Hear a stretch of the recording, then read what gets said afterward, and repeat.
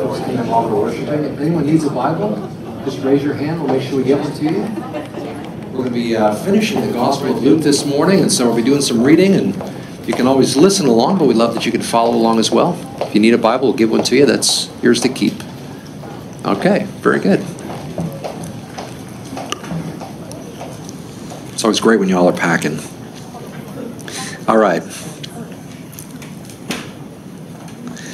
We're going to be in Luke's Gospel, chapter 26. Chapter 26. Chapter 23, verse 26. I'm sorry. Chapter 23. Now, we left off at verse 25 last time when Pilate had released Jesus to those who wanted him destroyed, those who wanted him crucified. The Jewish leadership, the mobs, the crowd. Pilate was apprehensive about it for a number of reasons, as you might recall. Number one, the Romans, though they were harsh and they were hard and they were cruel, they were also known for justice. And so they exacted justice, meted it out quite effectively, but they also held justice as an ideal to shoot for. And so when Jesus was presented to Pilate and he examined him, he didn't find any reason to put him to death. And so the conundrum for Pilate in that instance is that he's going to potentially put to death somebody who is not really guilty of any actual crime. Secondly, he probably also noticed that there was sort of a mob mentality against Jesus, and so it wasn't really a matter of seeking justice as much as it was a matter of hatred for him personally. The other thing that may not be immediately apparent, but you might recall one of the gospel accounts mentions, and I think it's Matthew, that mentions that when Pilate was examining Jesus, word came to him from his wife, Pilate's wife, that she had had a dream about Jesus, about this man, as she called him, and that Pilate should have nothing to do with him. And so on top of that, it began to become known to him that one of the claims against Jesus was that he claimed to be the Son of God. Now, the Romans were polytheistic. They believed in a number of gods. As a matter of fact, they didn't even mind if you believed in whatever god you wanted, as long as you held up Caesar and hailed his name as well. And so the Romans were not monotheistic. They believed in a number of gods. And so Pilate now finds himself with a bunch of Jewish people in front of him wanting this man dead who claims to be the Son of God. Pilate is also now no doubt wrestling with the idea, who exactly am I assenting to his death? Am I in fact putting one of the gods on a cross? Could very well have been one of the things going through his mind. It's a frightening prospect, and he found himself in a place where he just didn't know what to do, and there was no right answer from his perspective. So as you might recall, at one point he washes his hands and says, I am innocent of this. This is all in your hands. I'm washing my hands of this whole thing. And he turns him over, ultimately to be scourged. Now, Luke does not record the scourging. He moves right from the release from Pilate to go to the cross, right into the march to the cross. But in between verses 25 and 26 are the scourging, which we touched on last time, so I won't go into it a whole lot now, except to say that the scourging served a couple of purposes. One was to send a message to criminals in Rome. That and the cross were effective deterrents to crime. When you realize that this was the response to crime in Rome, you didn't really cross Rome. I guess you could say pun intended. The other thing was that the scourging and the subsequent other kinds of beatings at the hands of the Romans, the soldiers, also served the purpose of beating confessions out of the criminals who were arrested. Typically, if as a Roman would bring down this cat o' nine tails that, as we mentioned last time, was a whip, and essentially with 9 strands of leather, interwoven in which was pieces of bone or pottery that was broken in that, so that when it latched into the back of the person that was being scourged and the whip was pulled out, it would literally rip hunks of flesh off of the back and sides of this victim. It was a horrifying thing to do. And when you think about it in those terms and you begin to understand just what a gruesome sight this was, and honestly, if any of you saw The Passion of the Christ, probably most of you did, that was probably the most accurate depiction, but even that didn't go far enough. It was utterly horrifying to see a human being put through this kind of torture. And it had to be equally horrifying, as if you were a bystander, to watch the kind of bloodlust that not only the soldiers had in performing such an act, but also the Pharisees, the scribes, those who wanted Jesus dead and knew that this was coming. Nevertheless, they wanted him to have to die, and even to die in such a horrible way. And so this was an absolutely gruesome thing. So this is happening now between verses 25 and 26. Now as we move into verse 26 and we make our march to the cross, and as we look at Jesus on the cross, we're going to see here, and I'll make reference as we go, but we'll see echoes really of Psalm 22, Isaiah 53, very well-known passages in the Old Testament in terms of their messianic nature. They speak of the cross and the sufferings of Jesus actually in greater detail from seemingly a first-person perspective than even the New Testament does. And so we'll refer to it as we go through just lightly here, because our point is not, you'll notice here when the simplicity with which not only Luke, but all the gospel writers, when they speak of Jesus' crucifixion, they simply mentioned that he was crucified. No description is given, no time is spent developing that thought, simply that he was crucified. And so one of the dangers that we can sometimes fall into, and I don't want to do this today, is to spend so much time depicting the crucifixion, and we will speak to it somewhat, but we can spend so much time depicting the gruesome nature of the crucifixion that maybe we begin to lose what really the greater, as horrifying as that was, and I don't mean to make light of it, the even greater pain that Jesus endured than even the physical, when he would look to the Father and cry out, my God, why have you forsaken me?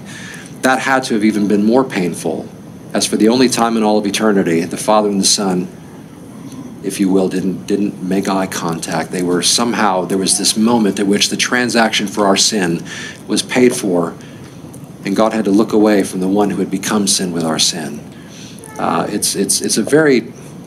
it's an interesting thing. It's a painful thing to consider and to contemplate, but it probably is even the most likely the more painful of all of the things that Jesus endured in this entire thing. And so we'll talk to the crucifixion, but I don't want to overshadow the transaction that took place and the real cost of that. Now, verse 26 begins, now as they led him away, as they led Jesus away, they laid hold of a certain man, Simon a Cyrenian, who was coming from the country, and on him they laid the cross that he might bear it after Jesus. Now Simon of Cyrene, Mark tells us, is a gentleman who is also the father of two people named Rufus and Alexander. Simon is from a place called Cyrene, and he's a Cyrenian, which is in essence essentially northern Africa. They believe the area of Libya today. So he is from North Africa, and as he makes his way over to this area to celebrate the Passover, he has no idea what's about to befall him, the kind of thing that's going to happen in his life, as he is among the crowd, probably having shown up knowing very little, if anything, about Jesus. He comes to town and he sees this mob mass of people, and this person making his way from the place of the scourging where the crossbeam was laid upon his back. Some descriptions of this say that not only was he carrying the beam, but his hands were in essence tied to the beam as he carried it. Now, that's telling in that if that's the case, if Jesus would stumble and fall, which we see that he does, there's no way for him to catch himself. He just has to land on his arms with the weight of this thing on his back. It's just, if that's how this whole thing went, there's literally no point of this whole thing that is not utterly excruciating and intended by the Romans to be torturous. It's horrifying. So as he is making his way with this, at one point, the guards see a man in the crowd. They choose him randomly. His name is Simon, and they press him into service. He does not have a choice. The Romans didn't ask for a volunteer. They put their hand on Simon, and by Roman law, he had to be pressed into service. He could not disobey this order. He came in, and he grabbed a part of this crossbeam, although some accounts say that he took one part of the beam and Jesus carried the crossbeam. Other accounts speak of how the upright beam actually was a fixture on the side of the road there where he would be crucified, and it was just the crossbeam that he would carry to that place. They would remove the upright beam, set it down when he arrived there, put the crossbeam across, put it together, assemble it, and such. We don't really know which way that was. There are varying accounts on that, but Simon either helped carry a long portion of the upright beam, or he helped Jesus with a section, maybe the back section of the cross beam. In any case, he comes in contact with Jesus, likely for the first time. And his first encounter with Jesus had to be disturbing, to say the least. Isaiah 52 tells us, as really Isaiah 53 begins a couple of verses before in Isaiah 52, where it speaks of him as being marred beyond any man. To look at him was to look into the face and at the body of somebody who didn't even look human anymore because of the scourging. And this is the shocking entrance into introduction with Jesus that Simon experiences. However, interestingly, it's impossible, you would think, even just subjectively speaking, this had to impact Simon. But we can actually get some sense, really, that it probably did, because the two men that are mentioned with, in association with Simon of Cyrene, mentioned by Mark, he's their father of, again, Rufus and Alexander. There is a Rufus that is greeted by Paul. Well, in the first place, Mark mentions these two people as though other believers would know who they were, which in itself implies that they may have become believers themselves, which may imply that Simon became a believer. But there's a Rufus mentioned by Paul, greeted by Paul in Romans 16. This may be the same man. There's also an Alexander mentioned by Paul in 1st and 2nd Timothy, who is somebody who actually did damage to the church, someone whose faith became shipwreck. This may be the same Alexander. We don't know that for sure. We can't completely put that together. But it may be that Simon became a believer, and these two sons of his may also have been believers and been known by the church.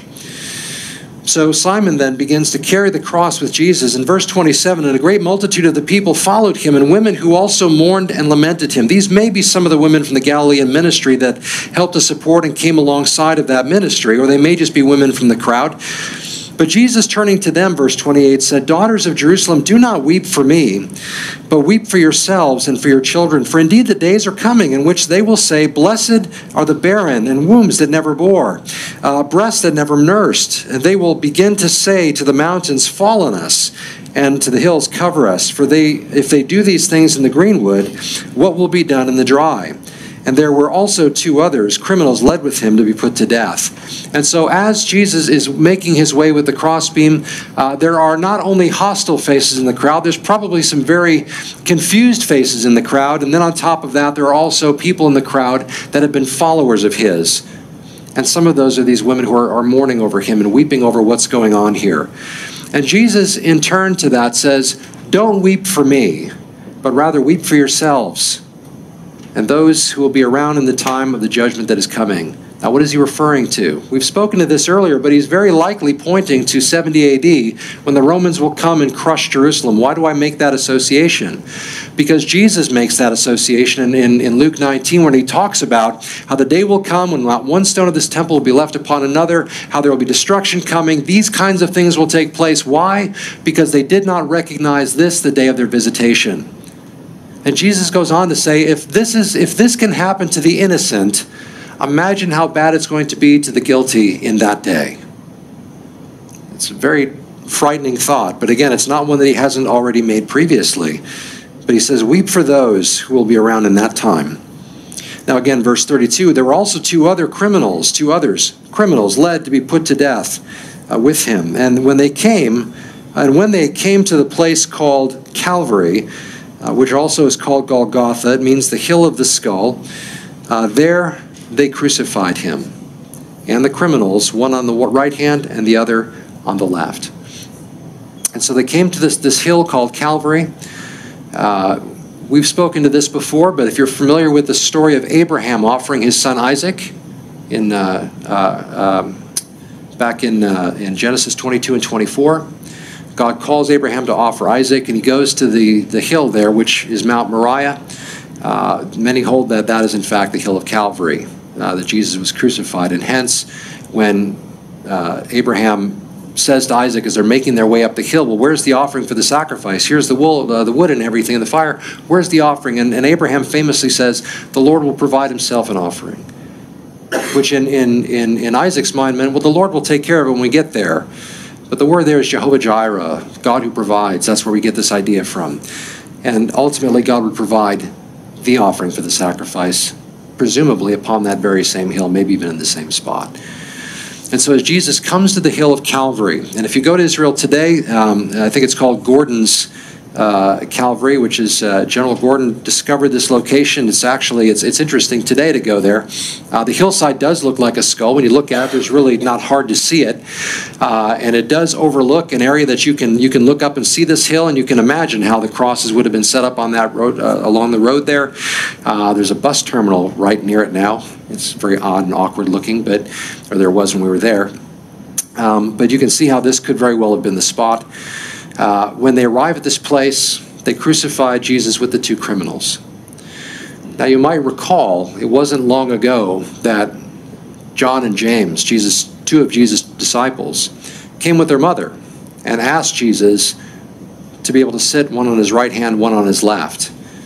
And Jesus said, "You don't know what you're asking. Are you able to drink of the cup that I'm going to drink of?" And they very flippantly said, "We're able." Flippantly, but probably confidently. They didn't feel like Jesus, we're up to whatever you throw at us. Well, yes, we're worthy in essence.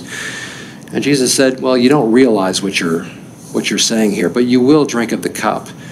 Well, here was the cup. And now Jesus is drinking from it. Now, John and his mother were at the cross that day. And you have to wonder if those words didn't haunt them at that moment as they looked at the cross and realized what Jesus had been talking about. You want to sit on my right hand or on my left? First off, that's not mine to give, but the Father's. But you will drink of this cup.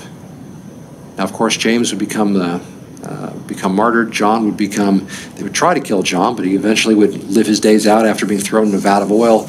He ends up spending his days in Patmos writing the gospel, 3 letters in the book of Revelation. But he ends up being persecuted and tortured, and ultimately spends time on this island.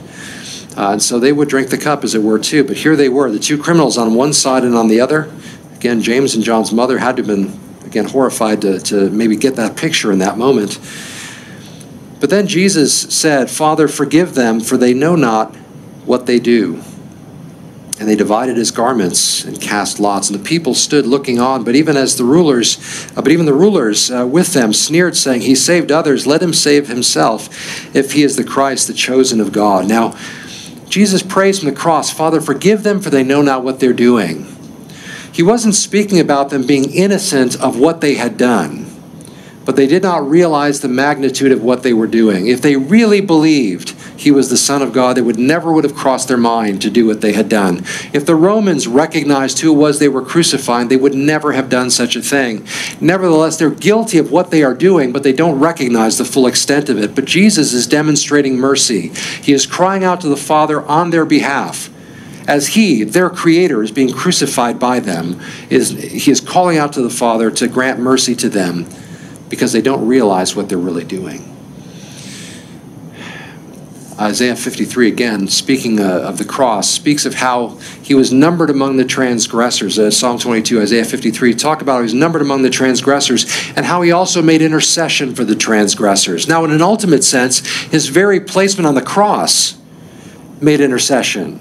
It was an interceding act on our behalf. But nevertheless, he's also praying, even from the cross, for those who are guilty of killing him. And he calls out for God the Father to grant them mercy. And again, it says how they divided garments and cast lots. John speaks to this as well, where the other gospel accounts speak of this moment and how, and of course they refer to the Old Testament where it speaks of how they would do this very thing, predictive of this moment and describing the scene of the cross. Here he is paying for the sins of the very men who are down there throwing dice, basically, to see who gets to take his garment. Why? Because the one garment that he had, which may have actually been, by the way, the garment that Herod put on him. It may not have even been his own. But it's a purple garment, and it's one piece, which makes it somewhat valuable. And they take it off of him, which, by the way, had to have been painful for Jesus as well, with the bleeding of his back from the scourging and everything. And to have this cloak on his back, and then to have it pulled off, had to reopen the wounds that had just begun to heal as he was wearing it. And now it's being torn off again, and they're gambling over it to see who gets to keep this souvenir from today's crucifixion. Think of the hardness of the hearts of the men who are doing this. Jesus was not the first crucifixion. As a matter of fact, the Romans were not the first ones to invent crucifixion. They just perfected it. But day after day after day, the streets of Rome, as you would enter the city, would be lined with crosses of people, filled with people being crucified for various kinds of crimes. Imagine being a Roman soldier in charge of that kind of thing and seeing this happen day after day and being responsible for either performing it or commanding it, overseeing it, just having this as part of your vision every day, to hear the cries of agony, the blood, the beaten men and women that would be crucified in such a way, these people suffering for hours and hours and hours. As painful as it is for them too, and as horrifying as it is, it also had to impact the people who are responsible for doing it. Talk about being calloused. You know, it's interesting, when I went to, this sounds bigger than it was, when I had my brief stint in college, I had gone into it wanting to become a police officer and maybe even get in the FBI, some kind of law enforcement kind of a thing. And the thing that actually turned me off about it was because, at least at that time, I don't know if the statistic is any different today, but the statistic of cops and marriage was like, there was like a 75% divorce rate in cops. And you know, there was also this, part and parcel of that is this idea that a lot of people in that kind of position become very hardened and very cynical. And I know people are police officers that have been affected by, you know, constantly dealing with people that are breaking the law and running away from you, and you have to go after people and stuff, and it does something to you. So imagine on this scale what that must be like, the hardness of these people. And so as he's being crucified, they're completely oblivious to the fact that there's something unique going on here in this moment, and so they're shooting craps, in essence, to get this garment. That's what the scene looks like. There's really no point in trying to pretty it up.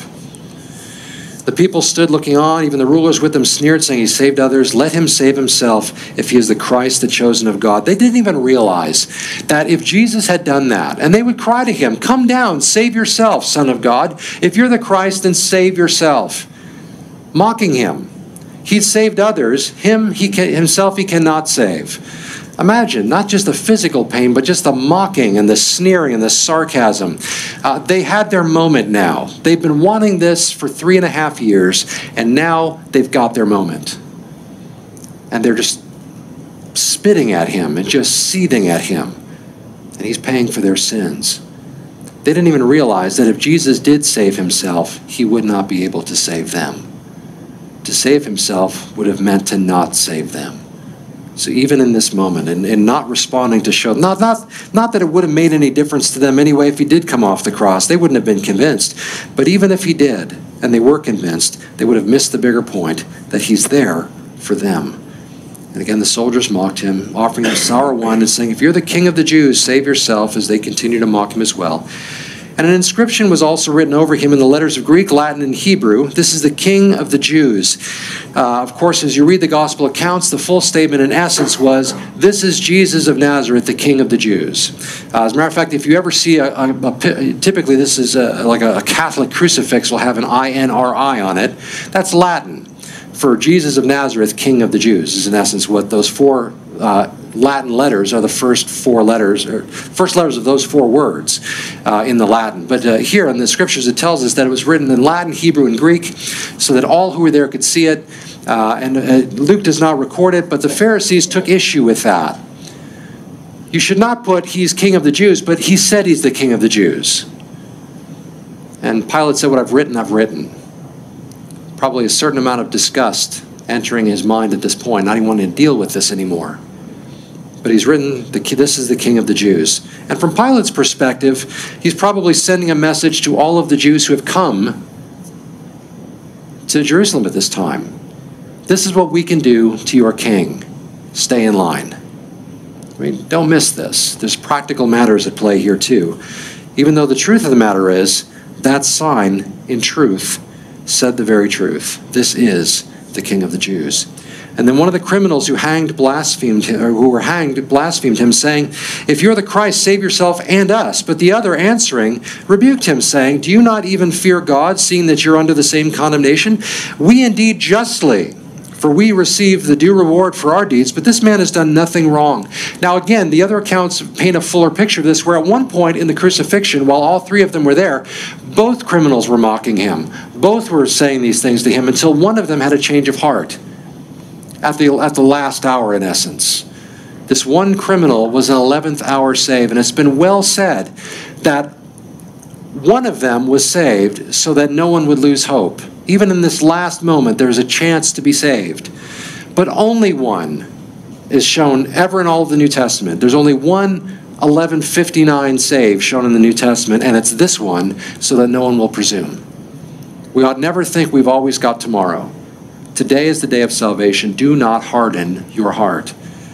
But this man was fortunate to have that last moment. Only one of the two, as far as we know, came to Jesus and asked him to remember him. And he goes on as he says, this man has done nothing wrong. Verse 42, then he said to Jesus, Lord, remember me when you come into your kingdom. A statement of genuine faith. And Jesus said to him, assuredly I say to you, today you will be with me in paradise. Today you will be with me in paradise. Now, there is a theology to this whole thing that is worth spending a moment on. Jesus would spend, there would be 3 days between the death and the resurrection of Christ. We're told how Jesus went into the lower parts of the earth and led captivity captive and this kind of a thing. Jesus told what I don't think is a parable as much as his actual account, and in which he talks about a certain man named Lazarus and a rich man. Both died. One went to go be on Abraham's side. The other one went to a place of torments and Hades. And Jesus describes how there's this gulf between the two. I don't think it's a parable because the story tells what it's about itself. There's nothing hidden about it. There's no symbolism that means some other thing. The story is what it is, and it's not told in type. It's told very straightforwardly and even names somebody who's a main player. The only time in all of the parables, if it is one, that Jesus does this. So we understand from these things, as the scriptures seem to reveal, that as Jesus goes into the lower part of the earth and he leads this area, Abraham's bosom as we tend to call it, because that's, as Jesus told the story about Abraham, he leads this place out and they go to heaven. And that area in this place of Hades is empty now. And when we die, we go to be with the Lord. But Jesus makes the statement, this day you'll be with me in paradise. Now he's not in heaven that day, but he's there in that place as Jesus is about to lead it, and then he goes to heaven after the resurrection. Now, let me say this. Wherever Jesus is paradise. That's what makes it paradise. It's not the physical location, not like where the Google map says it is. The fact that Jesus is there is what makes it paradise. But nevertheless, this man was consciously going to leave this earth and be in the presence of Jesus from that point on. Now, Paul makes the case to be absent from the body is to be present with the Lord.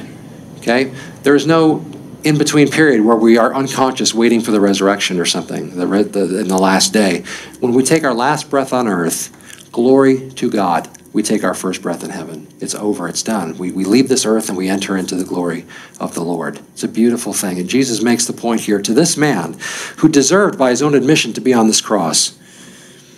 He's actually going to be with him in paradise. Now it was about the 6th hour, verse 44, and there was darkness over the whole earth until the 9th hour. And then the sun was darkened, and the veil of the temple was torn in two.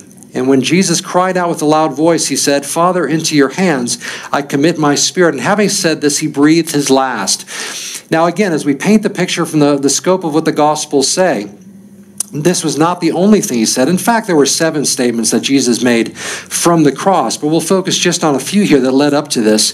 John records how on the cross, as he is there, John, with his own mother, Jesus' mother is also there. There's a number of the other followers of Jesus. None of the disciples, though, except for John, are there at the cross. And Jesus, from the cross, looks down at John and his own mother, Mary, and says, Woman, behold your son.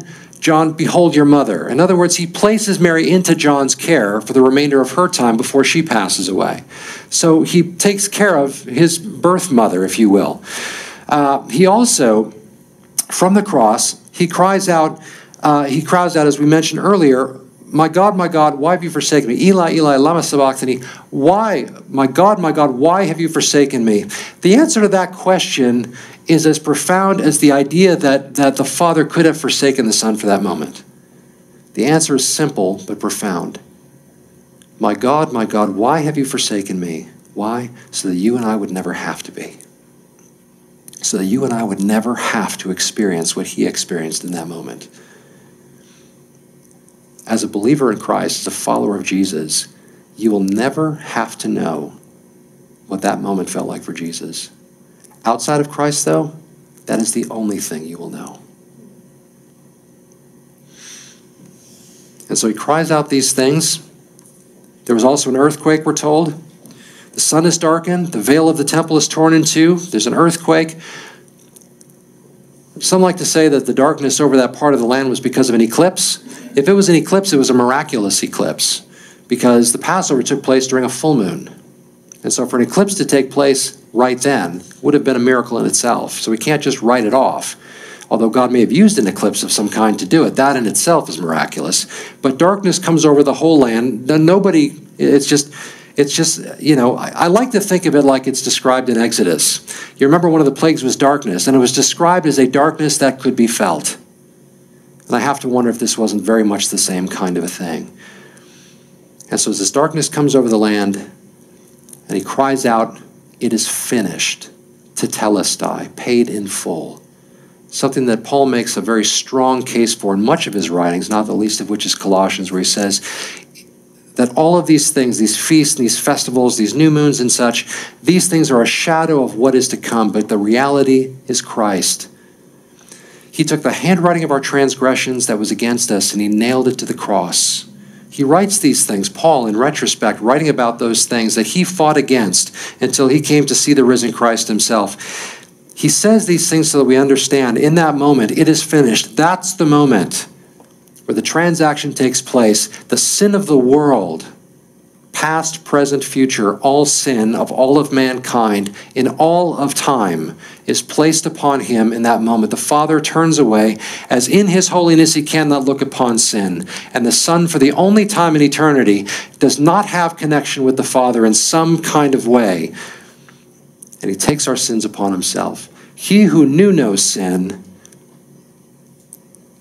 took our sin upon himself. The just for the unjust, the innocent for the guilty. And having done that, verse 46 again, he cries out with a loud voice, "Father, into your hands I commit my spirit." And having said this, he breathed his last. And so when the centurion saw what had happened, remember the centurion, this hardened, possibly bloodthirsty man who has seen and overseen and participated in how many crucifixions, he saw what had happened and he glorified God by saying, certainly this man was a righteous man, an unbeliever, a Roman, the last one to inspect the Passover Lamb of God. Certainly this was a righteous man. And as another account puts it, certainly this man was a son of God. And the whole crowd who came together to that sight, seeing what had happened, or what had been done, beat their breasts and returned, possibly mourning, possibly just stricken at what had happened in this moment. I also don't want to move on before we talk about the veil being rent in the temple from top to bottom. I find that to be significant. The veil was a barrier. If nothing else, it was a psychological message that said, you are not welcome to enter this just because you feel like it. There is a barrier, a division between you and God. There's a separation that exists. But when that temple veil tore from top to bottom, and I think it's significant that it was top to bottom, man didn't open the veil. God did. It's as if he tore it open and now made the way possible, where even as the writer to Hebrews says, we can now boldly approach the throne of grace to obtain mercy in our time of need. Something that was unheard of in the entire Old Testament economy, but now is available to those who follow Jesus. We can now enter the Holy of Holies. Why? Because that which separated us has been taken out of the way.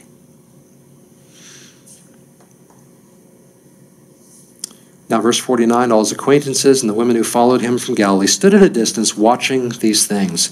Now behold, there was a man named Joseph, a council member, a good and just man. This is Joseph of Arimathea. He had not consented to their decision indeed. He was from Arimathea, a city of the Jews, who himself was also waiting for the kingdom of God. Now Joseph of Arimathea is a council member, which is to say he's a member of the Sanhedrin.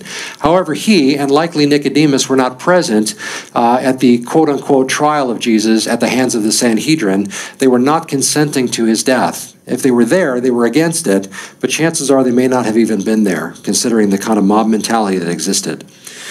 This man went to Pilate, Joseph that is, went to Pilate and asked for the body of Jesus. Now typically, you would leave a body on the cross, even after this person had died, again, to send a message. And you would let the birds come and pick away at it, and it would just be this grotesque, stinky, filthy, rotten stench kind of a thing going on there, because it was supposed to scare people away from, again, committing crimes in Rome.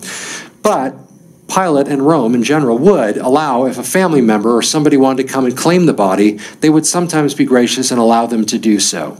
In this case, Joseph goes there and he asks for the body of Jesus. Then he took it down, verse 53, wrapped it in linen and laid it in a tomb that was hewn out of the rock where no one had ever lain before. And that day was the preparation, and the Sabbath drew near. And the women who had come with him from Galilee followed after, and they observed the tomb and how his body was laid. And then they returned and prepared spices and fragrant oils, and they rested on the Sabbath according to the commandment. So what is happening here now, we're going to continue here too, but what's happening is that Joseph has asked for the body. He owns a tomb, and there's arguable about whether that's maybe a family tomb. Based on the location, some people say it's not, because who would, if you had money to buy a family tomb, why would you buy one right by where they do crucifixions? On the other hand, we don't know. It generally is presumed this is a family tomb that he owns, but he wants to put Jesus in it. Now, I don't think Joseph knows it's only for the weekend, but he's going to use this tomb to put Jesus in. But they're hurried because the Sabbath is coming, and as sundown approaches, they have to get, they can't do what they know they rightfully should do in terms of preparing him for a proper burial. So they quickly, do some preparation just to be able to put him in this tomb. But the women are watching because they're going to come back later and give him a proper burial. Why? Because they're devoted to him, because they love him, because they care about him, and they believe he deserves better than this. So they watch. Where is he? So they can come back to this place after the Sabbath. And that's where chapter 24 begins. Now, on the first day of the week, very early in the morning, they and certain other women with them came to the tomb, bringing spices which they had prepared. But they found the stone rolled away from the tomb.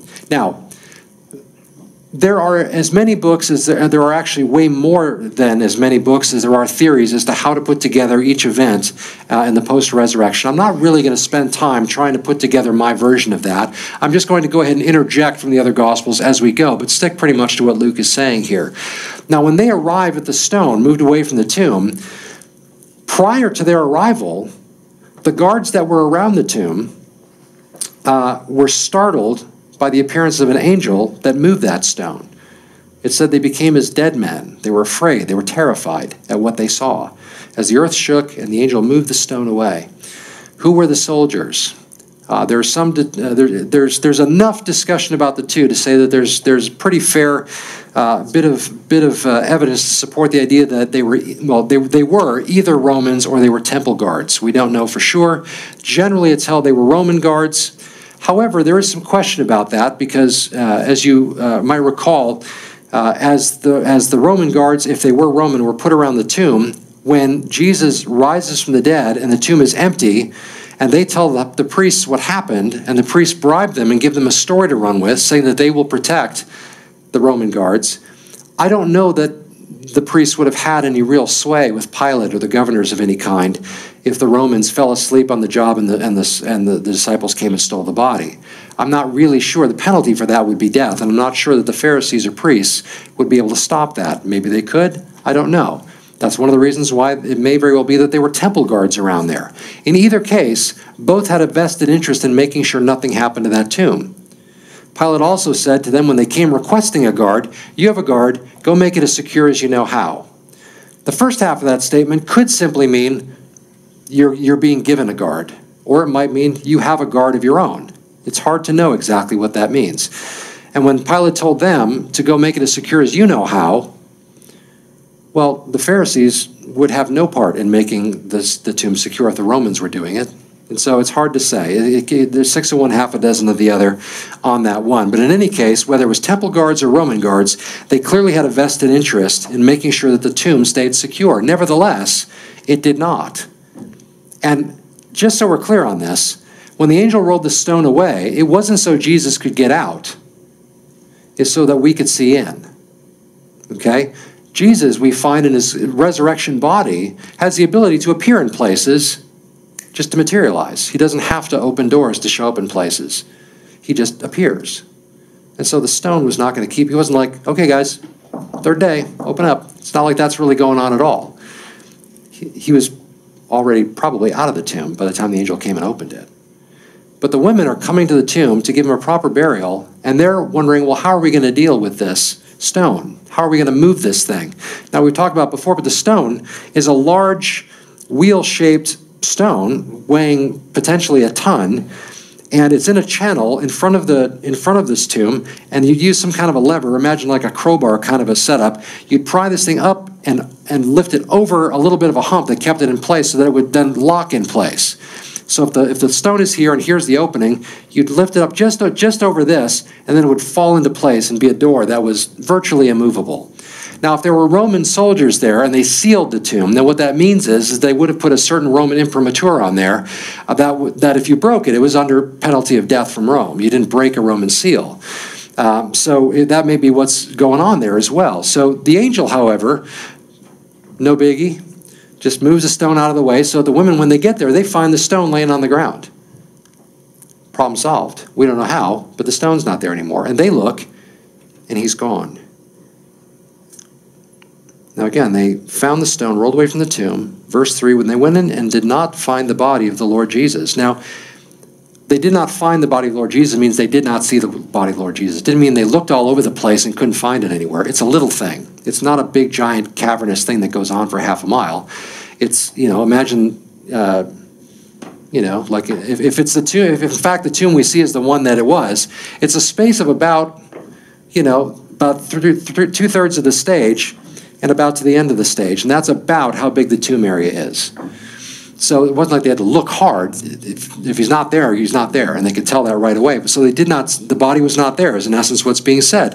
And so what happened is they were greatly perplexed about this, that behold, 2 men stood by them in shining garments. And then, as they were afraid and bowed their faces to the earth, they said to them, why do you seek the living among the dead? He's not here, but risen. Remember how he spoke to you when he was in Galilee, saying, the Son of Man must be delivered into the hands of sinful men and be crucified, and the 3rd day rise again. Now that is verbatim what Jesus has been telling his followers. So the angels are aware of what's going on as he's going about his ministry. But he says, why are you looking for the living among the dead? He's not here. Like he said, you remember when he said these things? So you don't want to call it a rebuke so much, but there's sort of a, well, didn't he say that he was going to rise from the dead? Why are you looking for him? He said he would be alive the 3rd day. And you're coming here and you're surprised that he's not here. So verse 8, and they remembered his words. And then they returned from the tomb and told all these things to the 11 and to all the rest. And it was Mary Magdalene, who we find out earlier in Luke chapter 8. And Mary Magdalene has actually gotten a bit of a bad rap. All we know about Mary Magdalene is that she followed Jesus, and at one point, she had 7 demons cast out of her. We don't know that she was a prostitute. We don't know that she was the woman in John 8 who was caught in adultery. We don't know any of those things, even though it's often been ascribed to her. Matter of fact, I mentioned the Passion of the Christ earlier. They make that connection in there. Again, Catholic theology puts them together in that regard, puts the idea of Mary and the fact that the city she's from had a reputation for those things, apparently, but she herself, it never says in Scripture that any of those things were true of her, just that she had been delivered from demonic possession and that she followed Jesus. So that's Mary Magdalene. Joanna, who we find out also earlier in the Gospels, she's actually the wife of a servant of Herod. Also Mary, the mother of James, this would be James the Less as we sometimes refer to him, and the other 2 women with them, or the other women with them, who told these things to the apostles, and their words seemed to them like idle tales, or literally like nonsense, and they did not believe them. Now, also during this time, Mary Magdalene has had a personal encounter with Jesus. He has appeared to her in the garden as well. And so she is coming back with this not only testimony of with the angels, but with an eyewitness testimony of having seen Jesus alive.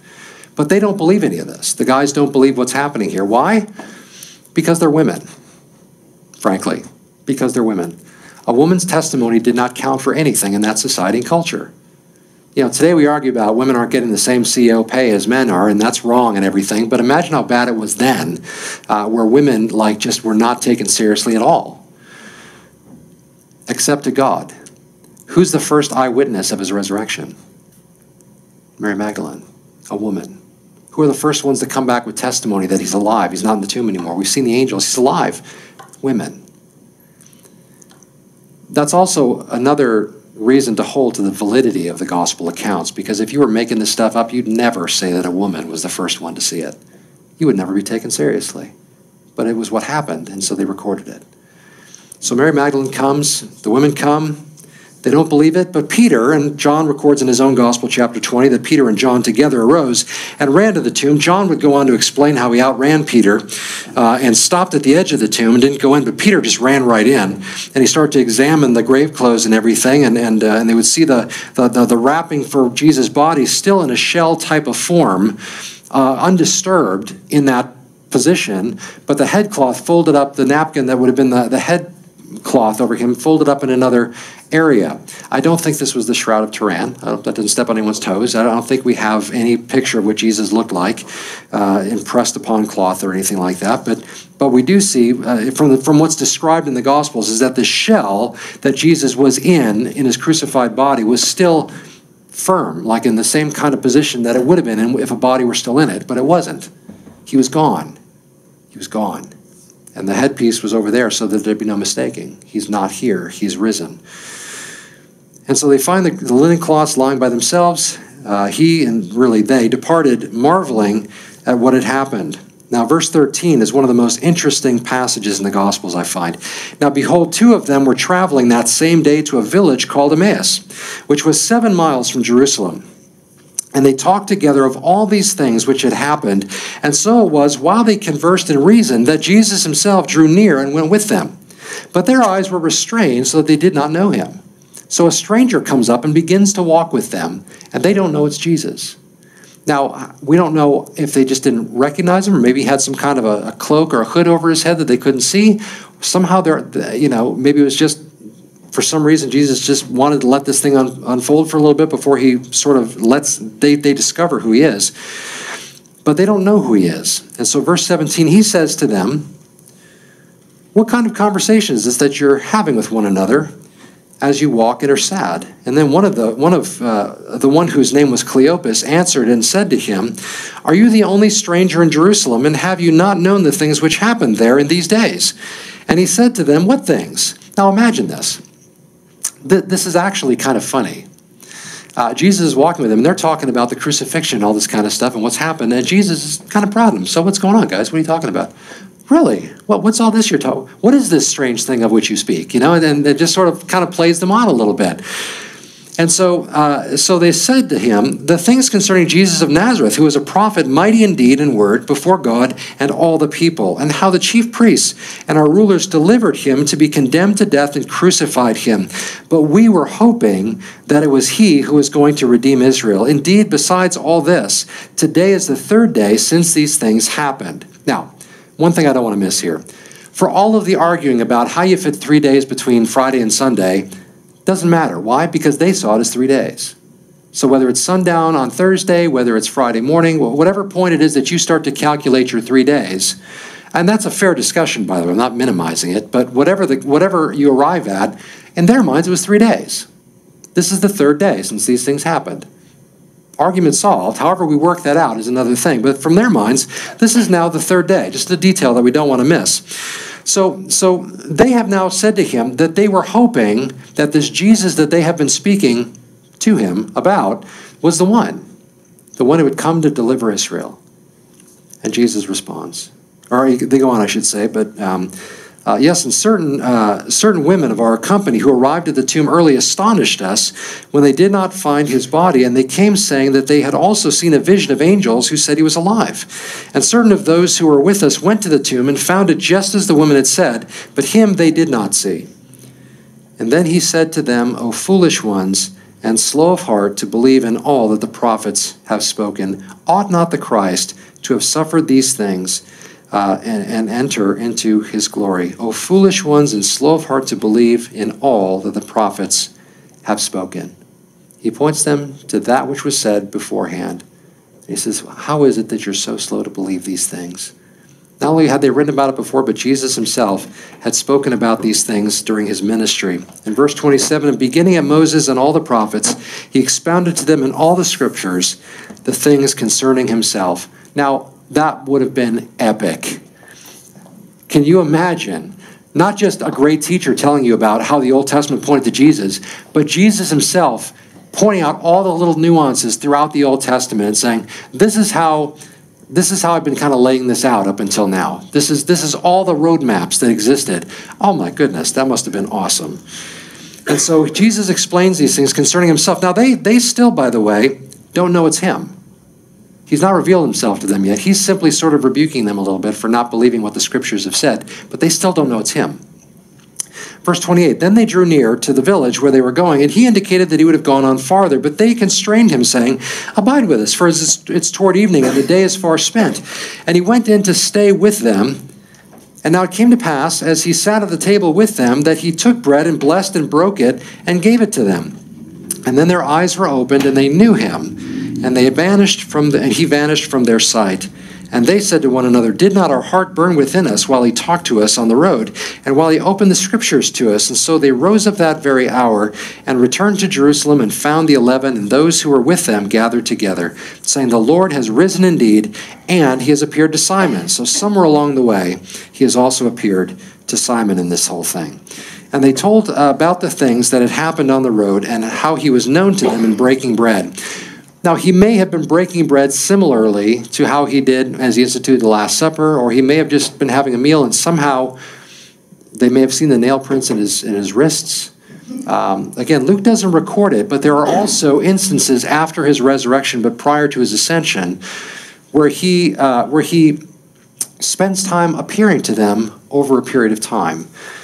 He meets them on the seashore. And he calls out to them, hey, have you caught anything tonight? No, we've not caught anything. Throw your nets on the other side of the boat. It's the Lord. And so Peter swims to the shore, and he's making breakfast for them on the shore. Where did he get fish? Doesn't matter, he's God. So he's making food for them. They're out all night trying to catch something to eat. He's there on the shore cooking breakfast already.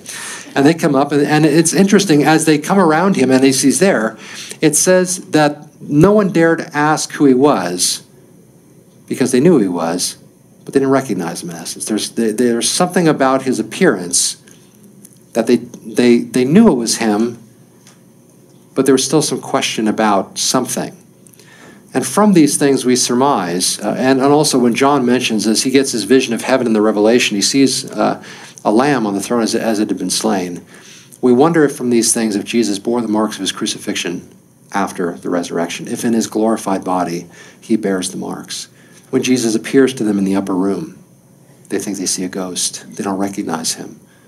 There are things about him that leave them unsettled, but yet they know it's him, so we wonder if he bears the marks.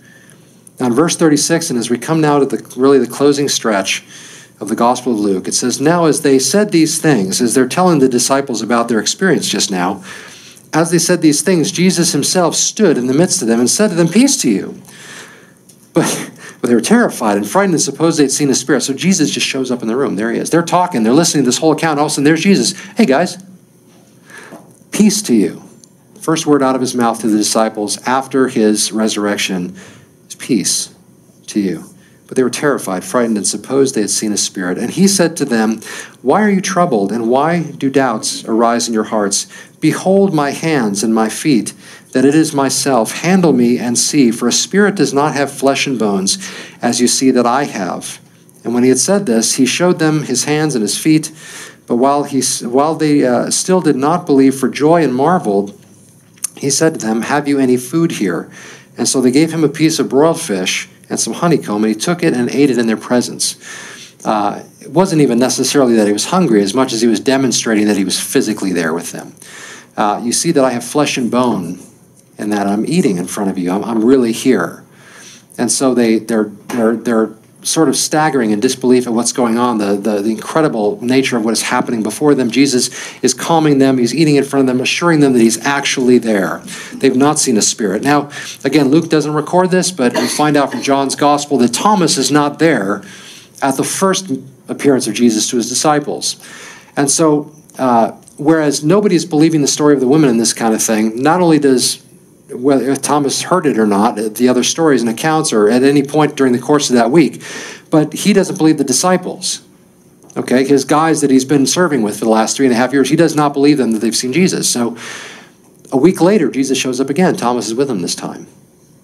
And he says, Thomas, here, put your finger in the nail prints of my hands and put your hand in my side. Don't be unbelieving, but be believing. And Thomas famously says, my Lord and my God, literally, the Lord of me and the God of me. O kurios neo theos mu. The idea here that he is not just simply reacting and saying, oh my God, it's not like that at all. He's acknowledging who Jesus is. All doubts are settled. We call him Doubting Thomas. He was only that for a week.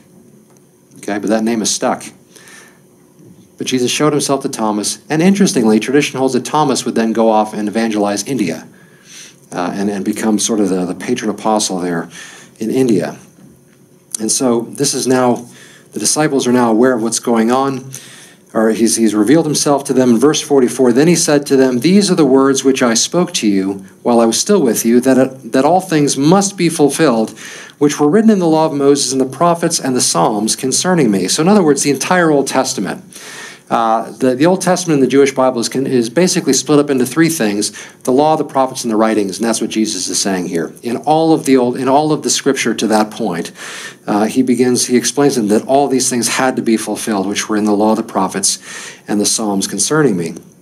And he opened their understanding that they might comprehend the Scriptures. And so they become privy now to the same kind of blessing that the two apostles on the road to Emmaus, disciples on the road to Emmaus, experienced. And the Scriptures are open to them, and they comprehend them now and how these things work. And then he said to them, verse 46, thus it is written, and thus it was necessary for the Christ to suffer and rise from the dead the third day. Paul would say this is the gospel. Paul, 1 Corinthians 15, I declare to you the gospel, that Jesus died according to the Scriptures, and then he would go on to say that he also rose again according to the Scriptures. It is not simply that Jesus went to the cross and died, it is also that he rose again. Death could not hold him down, because if it could, it would imply that he had sin, and therefore death could have a hold, and therefore he had no ability to pay for our sins. But the fact is, he had no sin on him, of his own. He only took ours upon himself. Therefore, death could not hold him. Sin had no place in his life, and therefore there was no penalty for him to have to endure. He did that for us, but he himself knew no sin. So he only died according to the Scriptures, but he also rose from the dead the third day. And that repentance and remission of sin should be preached in his name to all nations, beginning at Jerusalem. And of course, we understand that Jesus would give the Great Commission in Matthew 28, verses 19 and 20. Go into all the world and make disciples of all nations, baptizing them in the name of Father, Son, and Holy Spirit, and teaching them to observe all the things that I have told you, along with you always, even to the end of the age. And so the idea here is that they're now being commissioned. However, he goes on. Verse 48, and you are witnesses of these things. The word there for witnesses is the word martyrs. Martyrs is the Greek. The idea there is that we think of a martyr as someone who dies for their faith. That's typically what we think of when we hear the word martyr. And that would be true. But the word martyr literally just means witness. However, in terms of Christ, and there have been other things in history that people have died for their testimony as well, but the implication here that we extrapolate later is the fact that you sometimes are called to even give the ultimate sacrifice for your faith in Christ. But you are witnesses of these things, and they're to start in Jerusalem. Why? Because the gospel comes first to the Jews and then to the Gentiles, and so the good news would come to them first of his resurrection. And of course, we've spoken, and the book of Acts picks up that story, volume 2 of Luke. Verse 49, behold, I send the promise of my Father upon you, but tarry in the city of Jerusalem until you are endued with power from on high. Now, in this moment, John in chapter 20 of his gospel also mentions that at this point, he breathes on them and says, receive the Holy Spirit. Okay? So John, along with the other 10, the 11 disciples who were there, and whoever else was in that room at that time, he breathes on them and says, receive the Holy Spirit. At that moment, they become what we would call New Testament believers. They are now indwelt by the Holy Spirit. It is no longer a theoretical thing that the Holy Spirit will come and be with you and will be in you. Now they become the ones who first experience the reality of the Holy Spirit within them. Now, he's going to also endue them with power from on high. That will happen in Acts chapters 1 and 2, where Luke reminds us of this promise that Jesus gives. And then in Acts chapter 2, as the Holy Spirit falls upon them and they begin to speak in these unknown tongues, and they begin to just glorify God. And it begins, what essentially becomes the last days begin at that point. Why? Because Joel says so. In Joel chapter 2, he says, behold, in the last days I will send forth my Spirit. My old men will dream dreams, young men will see visions, and all these kinds of things. And so we now have entered into this period of time, which we're still in today. But that power was going to come from on high, and it wasn't coming yet at this point. So they were to wait in Jerusalem until that promise, until that happened, and they were endued with that power from on high. Now Luke then jumps ahead. And again, he does not include some of the other post-resurrection appearances prior to the ascension, so he moves right to the ascension. In verse 50, and he led them out as far as Bethany, and he lifted up his hands and blessed them. And now it came to pass, while he blessed them, that he was parted from them and carried up into heaven. And they worshipped him and returned to Jerusalem with great joy and were continually in the temple praising and blessing God. Amen. And so the Gospel of Luke comes to an end. And I hope you've enjoyed that ride through the Gospel. I don't know how many weeks we've been in it, but I've loved going through the story of Christ with you guys. And next 2 weeks from today, we're actually going to start another book study. We'll start the book of Joshua. So I encourage you guys to go ahead and start reading the book of Joshua. And we're going to make our way through that, and that's going to be a great time. There are a few copies of Wiersbe's commentary on the book of Joshua on the back table, so push and shove your way to grab one of those if you like. And I'm going to go ahead and close in prayer here in a moment. Of course, I invite you all to stick around and enjoy the potluck. I'll pray for the food now so we can just kind of dig in and all that kind of thing once we start getting things out. But as we close the Gospel of Luke, I want to just remember that Jesus sent his disciples on a commission to make disciples of all the nations. Discipleship is one of the things that this church is about. That's why we go through the Word of God verse by verse. We're discipling ourselves as we take in the Word of God, and the teaching really is intended for that purpose. But discipleship follows conversion. You can learn about Jesus, you can learn sort of what it means to follow him, but you don't actually follow him until you are a believer. And so I always like to give an opportunity to receive the gospel for any in here who don't know Jesus personally. Even though I know most everybody in the room, I never like to just sort of get in the habit of not doing this, because I like to make sure we understand how important this is on a regular basis. Making a personal commitment to Christ is pivotal. It's pivotal. The work of sanctification, walking with Jesus, is the work of a lifetime. But conversion happens in a moment. It's a moment where you finally surrender, you throw up the white flag. You are no longer the Lord of your life. Jesus is. But that takes a personal decision and a commitment to him. And so I want to make sure I give that opportunity as we close in prayer right now. And if you're ready to come to Jesus, you'll have that opportunity in just a moment. Father, we thank you for just giving us your word as we spend time in the gospel, learning of the life and the ministry, the death, the resurrection of Jesus. We are reminded of so many things that fuel our faith. We're reminded of the good news that Jesus came into this world as a demonstration of God's love, that if anyone would believe in him, we not perish but have everlasting life. And in his death on the cross, in his resurrection from the grave, things that have been foretold from throughout all of Scripture, when we see these things and we read them afresh and are reminded of them, Father, again, I just pray it would fuel us and ignite us, Lord, to go out and just to take that great commission personally, to be about the business of heaven, of leading people to know Jesus. You've given us the opportunity to be saved, and that means that we don't ever have to experience separation from you. and an eternity in a place that is real and actual and horrible and separate from you. But instead, you've given us the promise of eternity with you in paradise where you are. And Father, there's a fork in the road that we all have to come to, and we recognize this, where we'll either put our faith in you or we will not. And today, Father, I just pray that you be speaking to the hearts of any within earshot right now that have not made a personal commitment to Christ. They've not left behind the old life, taken up their cross and followed after him as he said we need to. If that's you here this morning, and you're ready to come to Jesus, to repent of your sin. Repent means to turn away 180 degrees from your sin, which means from your lifestyle, from the things that separate you from him, the sin in your life that is an offense to him. To say you're sorry for it and to leave it behind, and to follow after him, letting him be the Lord of your life and not just the Savior of your soul.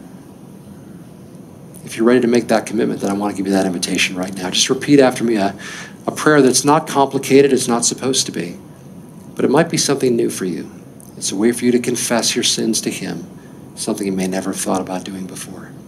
So if you're ready, I invite you to repeat after me. Heavenly Father, I know that I am a sinner, that I'm guilty of sin, not just mistakes, not just bad choices, but of sin. And my sin offends you. But I'm sorry for my sin. I know that I'm guilty of it, but I know that Jesus has come to pay the debt that I owe. And when he went to the cross and he bled and died, he did that for me. And I thank you. Help me to leave the old life behind, my sin that weighs me down, and instead follow after you. To allow you to be the Lord of my life, the master of my destiny. I thank you for your grace. I thank you for your love and your mercy. And now I just surrender to you. Take me by the hand until I see you face to face. In Jesus' name, amen. Amen. If you prayed that prayer, I want to invite you to stay afterwards so we can talk to you and pray with you again and give you a Bible, help you learn how it means to walk with Jesus. The rest of you, why don't we all stand? We're going to sing a closing song, and then we're going to get the food out here, and hope you all can stick around and enjoy with us.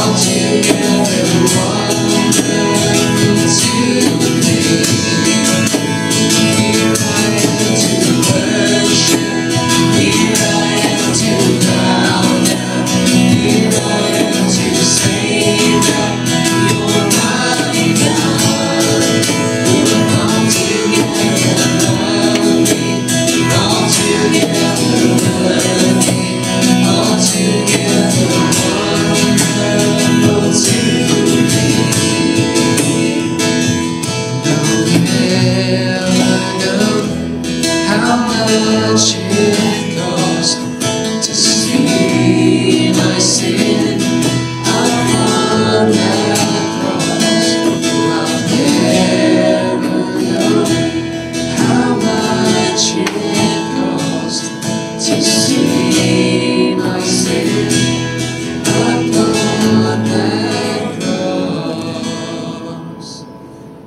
thank you and bless you that you took that debt upon yourself.